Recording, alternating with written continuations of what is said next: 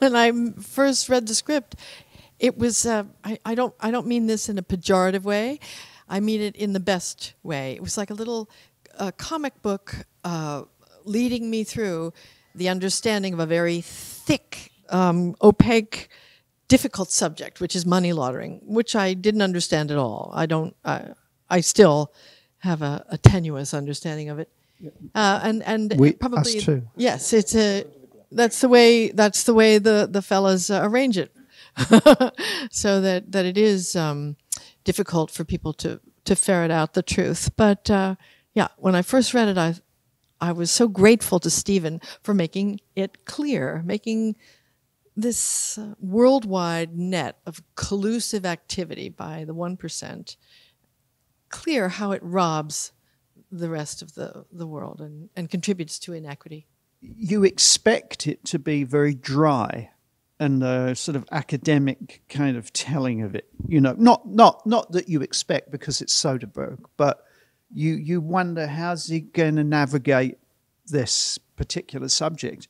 And then when on reading the script, I thought we were like, I think I wrote to Stephen and said it was like some sort of circus, and that Antonio and I were like ringleaders. You know, we were like we would come out and say, and now, ladies and gentlemen, you know. So I loved the Vaudeville. And it had that tone of like Dr. Strangelove, you know, where you take something deadly serious and make it ever so slightly absurd. I think the first thing that I did when I read the script, I think I Googled Panama Papers. And after being there for a couple of hours, I came out more confused than I was before I opened up those pages. You know, it was very, very confused. But then, you know, came to my mind something that has to do with theater. And it has to do with Bertolt Brecht. And it has to do with actors breaking the fourth wall and talking to the audience. And it had to do with Ubu for example, which is a farce in a way, and an astrakhan, a satire of power. And so it's very complicated. The artifact is so complicated, you know, that how Stephen, managed to expose this thing in a understandable manner, and at the same time to laugh about it, not because of gags, as I said before, but because actually it's so outrageous.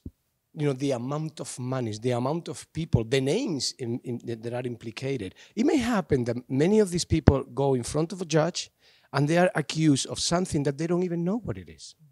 But that is one level. There are so many different levels, because you were right, Meryl, before. You know, there are people that they know very well what they are doing, and they are laundering money, and they have, selling weapons. There is a number of things that are done around this laundering money that actually doesn't imply them. They try to explain that in the movie. They try to defend themselves saying, we are just, part of the system. It just got too. I think it just all got too big, and there was a lot of goings on that they did not. I don't think deliberately turned a blind eye to. I just think that there were things that they stopped watching the shop.